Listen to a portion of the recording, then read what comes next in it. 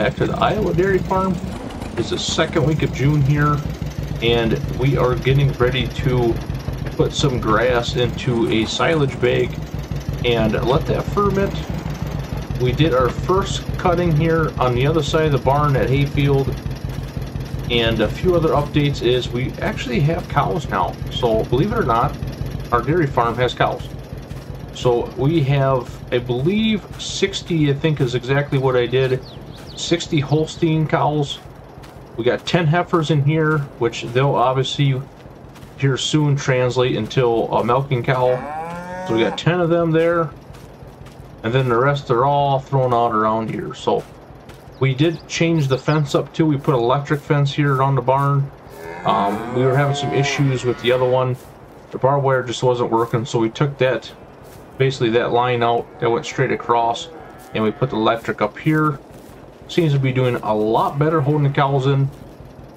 And we also have another 19 or 20 over there in that little pasture area that we can just kind of isolate what cows we're milking, what all that stuff. So we are officially full of cows, and we plan on getting a lot more. Bale wise, being that we haven't done our silage yet, our corn silage, you know, our silo is actually empty. We are getting bales from a neighbor. We're buying some bales, and he's helping us out a lot. So they're very cheap. It's not breaking the bank at all. And if you can see here, like I said, we did cut our first crop of the hay here on the other side of the barn. This field was ready to go here shortly after we did the waterways. So I took the disc bind in here with the 1206 case, and I ended up cutting it, raking it, and now it's ready to be picked up with the chopper.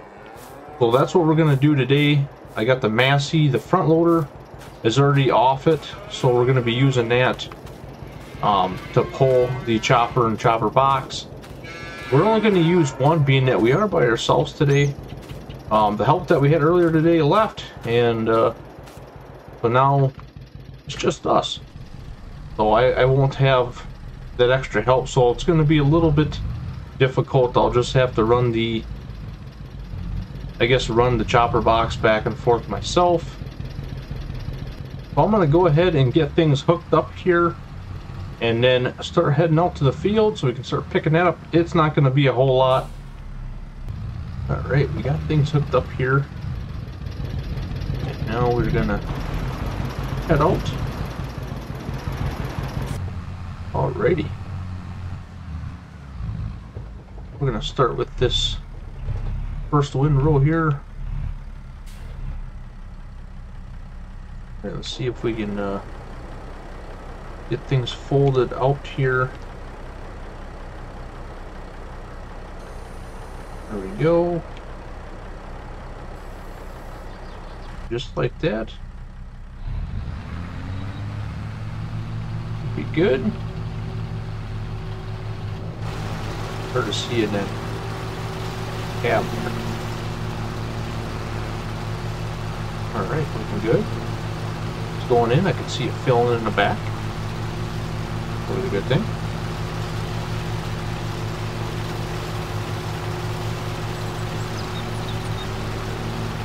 This is going to be a little difficult. The chopper box might hit that corner fence. I'll come back and pick up that little bit there. Just barely made that. So yeah, I'm assuming we're only going to get maybe 2.5 loads here, probably.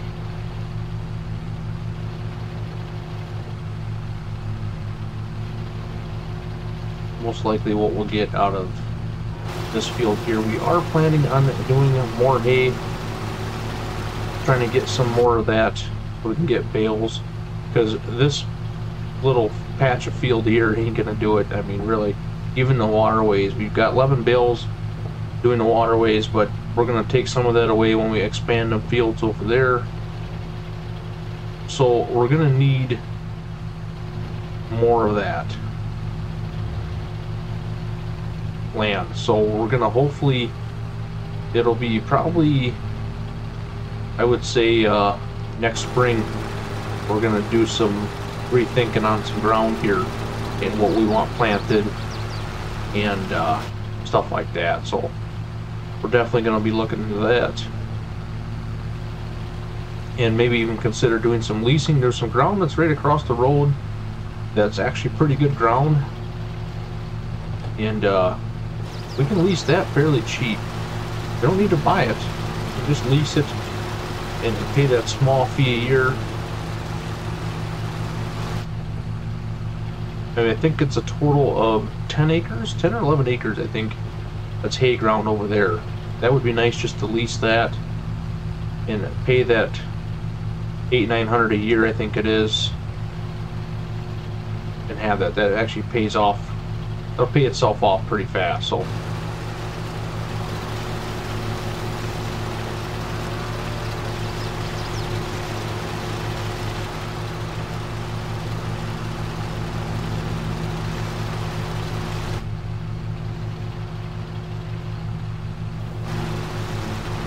And then our other plan is for straw, we want to harvest the corn silage here in a couple months, and then we are going to be drilling wheat right into there.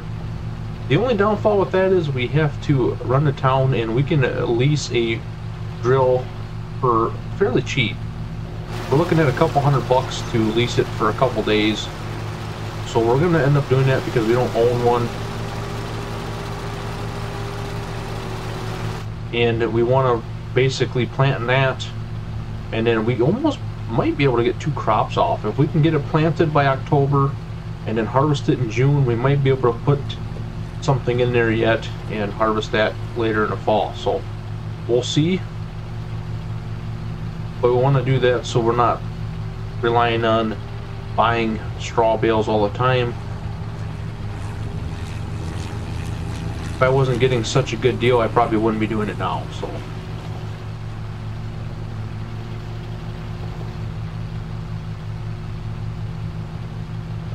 yeah, the corn is looking good. Being the second week of June, growing pretty good. We just had a rain shower here shortly after we cut this, so but it wasn't nothing too crazy. So worried about it. It looks like we're about full. Back there. Once it stops going in there. There it is. So I think what I'm going to do is grab the 1206. I have it hooked up to the disc line right now. And I think I'm just going to go grab that and then use that to haul, so I don't have to worry about keep disconnecting this PTO here on this harvester. So alright, let's see if she starts. There we go. Back up the disc bind here.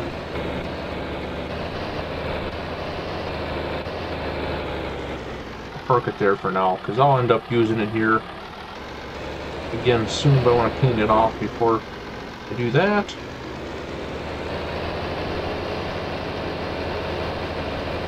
So what, almost 4 wind rolls I picked up on that load? Just about. I said it'd be about 2.5 loads, I would say.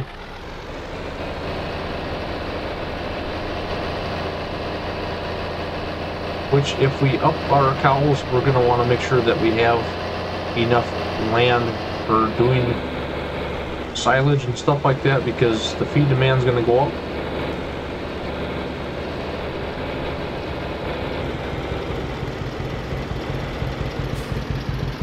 See if this works now. Alright, let's try this. Back up a little bit. There we go. You can see the bag now. So that was the one thing with this ag bag here. It actually just goes, the bag goes backwards. Usually I would park the tractor back farther and it would just push the tractor ahead. You wouldn't have to worry about that, but it's kind of doing the opposite, which I guess it works, so fine. but this unload speed is very slow, so it's going to be a minute unloading this sucker. Yeah, it's been a few minutes now, and it's really coming down now. Get bought empty here.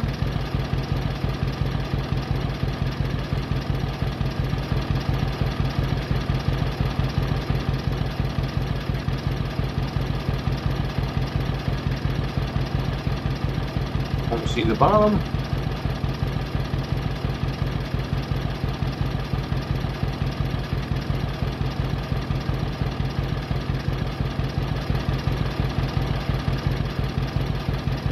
There we go. All right, like that. There's one.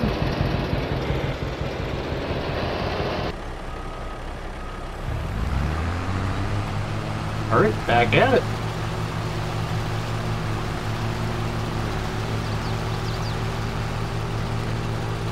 See how much more we can get.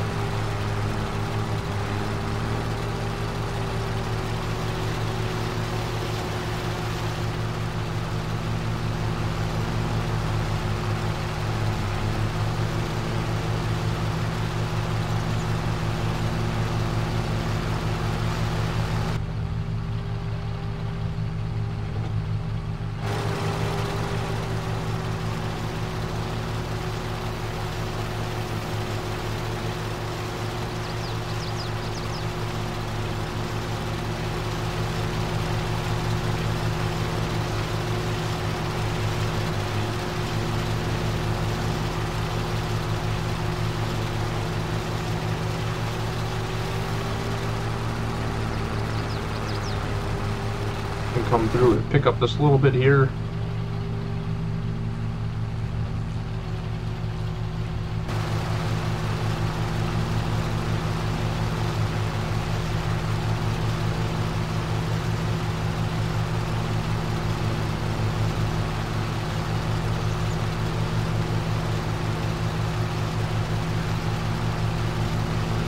Oh, we got about, looks like 4? Maybe 4 or 5 windrows left.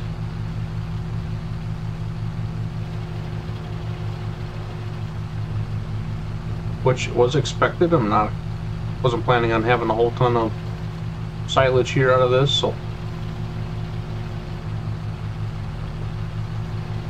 But it should be just enough.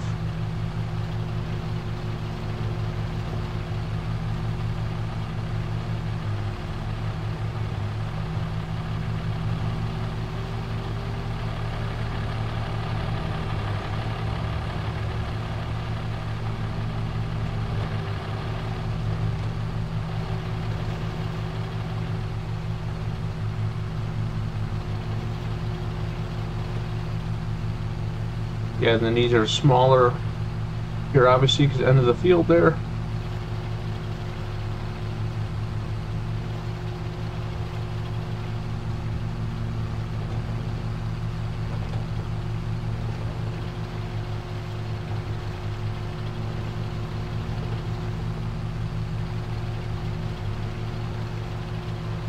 It looks like we're about full, so not quite a half one after this.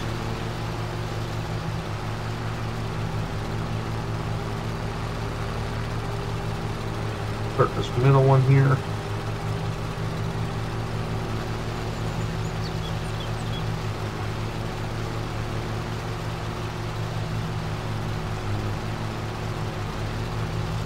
There it is.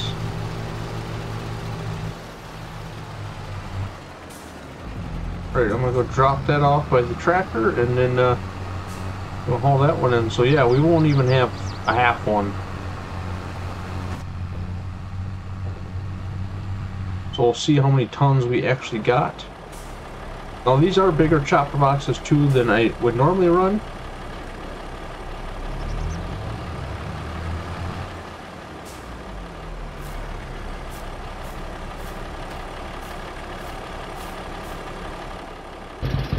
And we are filling again.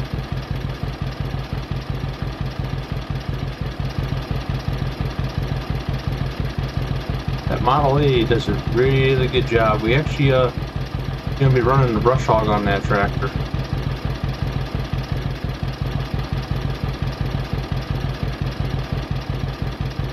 come out. I don't know what you're doing there, but I don't like it.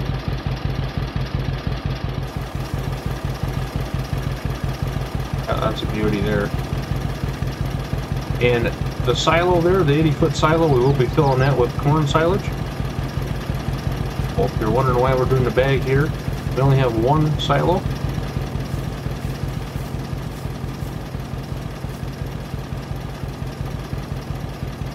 You can see it pushing back there.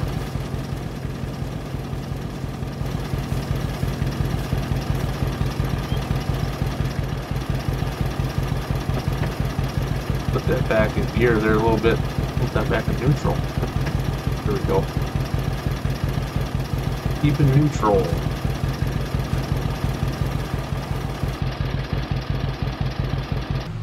Alright, the last few windrows here.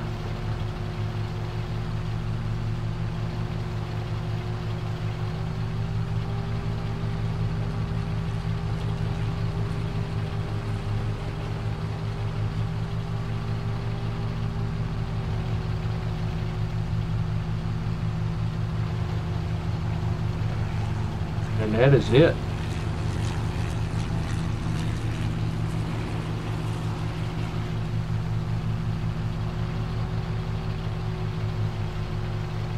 And when we run second crop too, we could always fill another bag.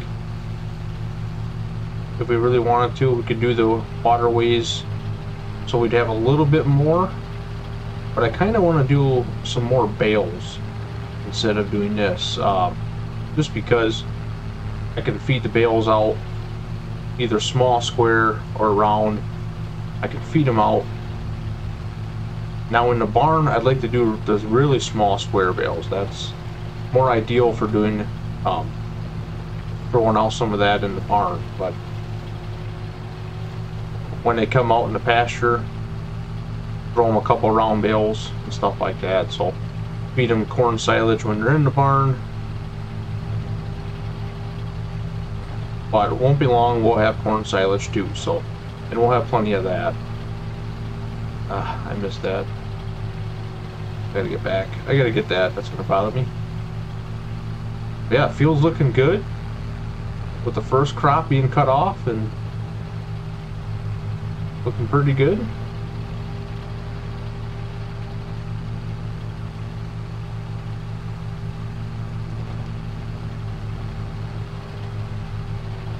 So we'll see exactly how much we ended up getting here.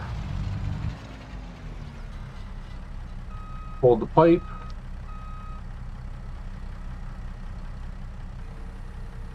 Let's fold that up.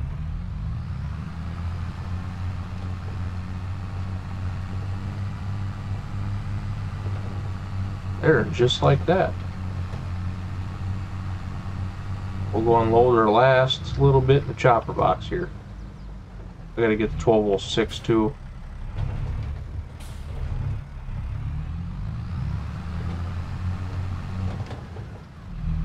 I think I'll park this right here for now.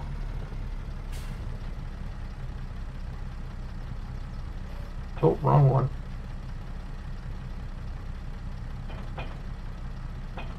There we go.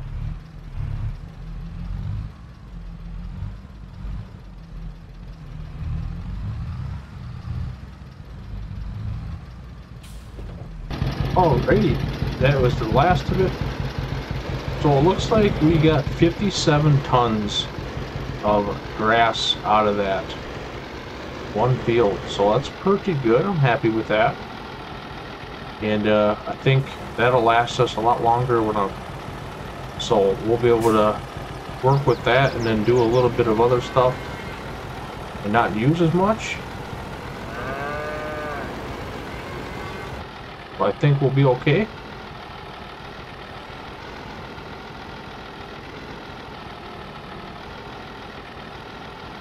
Well, this is always a challenge back in the chopper box up. But other than that, I think we're going to wrap it up. I'm going to put the Model 8 away and disconnect that. And then do evening chores here. that's going to wrap it up. Also, we're going to keep going here and watch me struggle.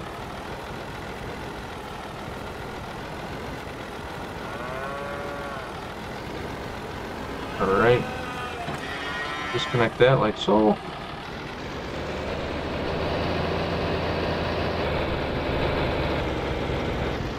Alrighty. Yeah, that'll wrap things up here, and I'm going to put things away, and we'll catch you guys in the next one.